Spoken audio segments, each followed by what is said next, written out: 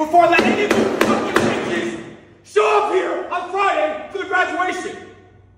I see it in your fucking eyes already.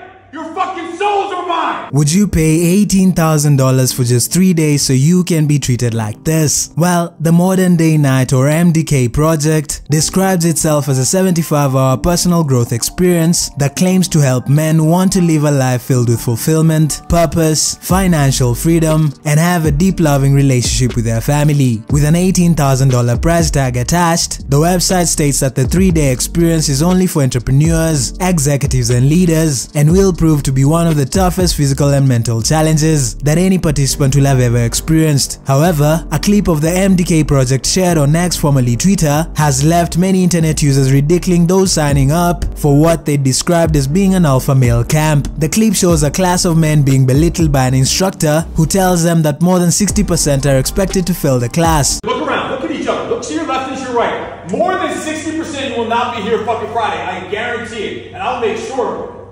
that you earn the right to be here every fucking second. Because I see in your fucking eyes that most of you don't fucking belong here. And I'll be damned, I'll take this fucking knife off my fucking waist and carve this fucking tattoo off my fucking hand before I let any of you fucking bitches show up here on Friday for the graduation. I see it in your fucking eyes already.